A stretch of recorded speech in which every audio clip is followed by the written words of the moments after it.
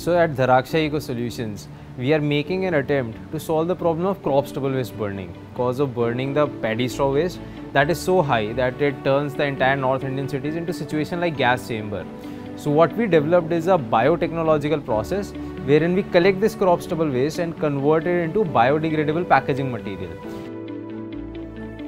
While with our intervention, we are able to clear off the entire fields in just 3 hours.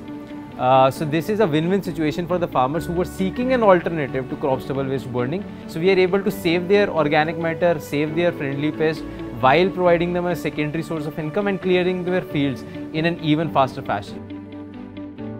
So solutions that are both scalable and profitable can be invested into as investors.